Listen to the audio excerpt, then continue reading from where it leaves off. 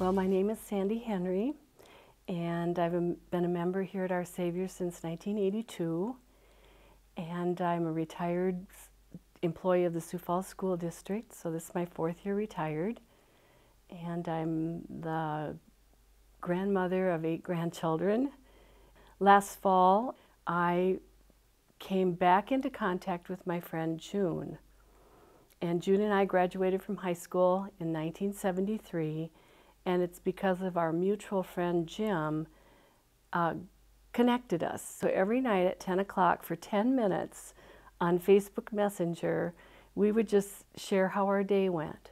In that sharing, June said that she had to take a leave of absence from work as a nurse practitioner, and I said, well, what's going on? And Jim was the one who said, June needs a kidney.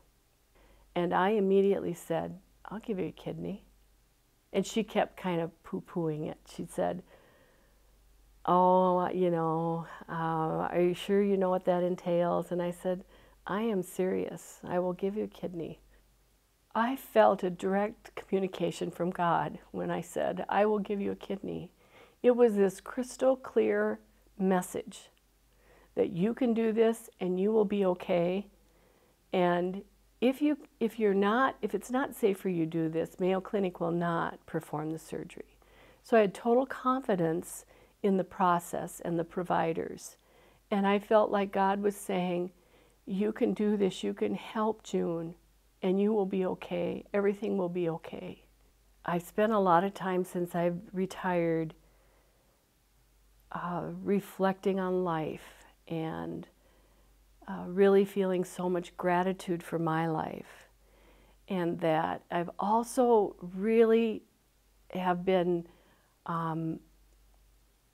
having a strong sense of the more you give, the more there will be of love and time, and I've just felt myself living that in the last 4 years, that's just how life is. You know, waking up from surgery I've really never had a major surgery like that.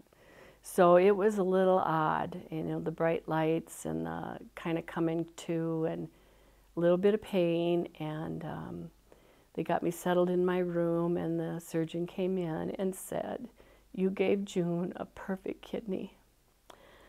A perfect kidney.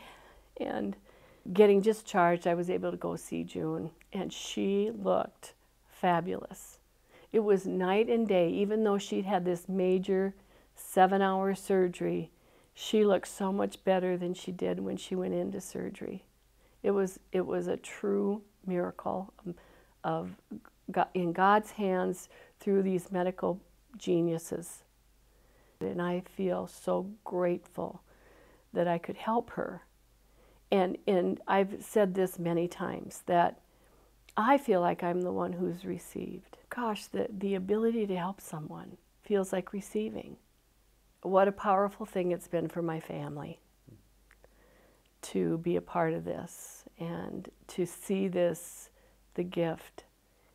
It's been very moving for my adult children and my grandkids too, and June's as well.